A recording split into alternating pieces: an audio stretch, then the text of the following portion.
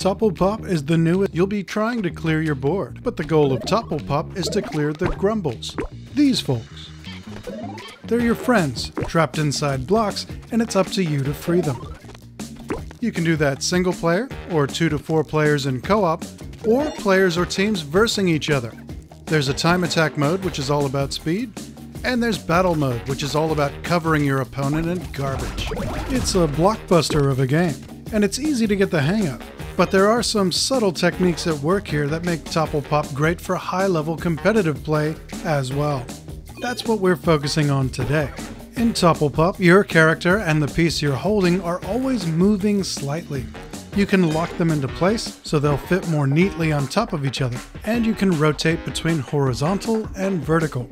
But if you just fling it or drop it, it might be quick, but you're at the mercy of the game's physics. It's a question of speed versus precision. Matching 4 of the same color will clear them from the board. That includes the grumbles. Any gray pieces, also known as garbage, that are touching the match will also be clear.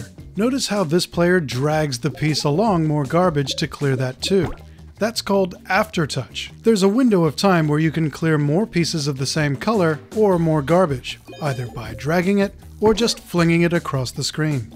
It can be a great way to clear those grumbles that are hard to reach. Diagonals do count, so if you can fit your piece onto a tower and keep it there, that'll work. For rougher situations, you can shove your piece into place, or shove other pieces away. Watch this player shove their piece to manipulate the physics to get the match they need. Clearing all of a particular color means you remove it completely from that game.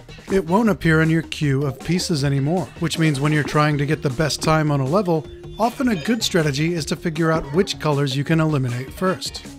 If you can get a color match that cascades into another color match, that's great. And if you're versing another player, that'll cause garbage to fall down on their side. It doesn't necessarily have to be a cascade.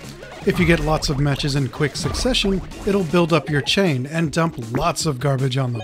But watch out, because if they have a chain ready to go, that'll effectively parry the attack and send garbage back your way. Quickly rotating your block is called rummaging, a time-consuming technique, but one that can get you out of a bind.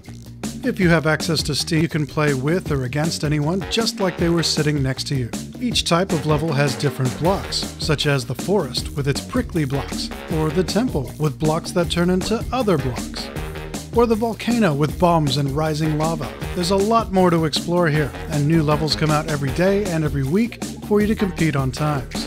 In co-op, working together can yield inventive solutions. It's a great mix of strategy and skill.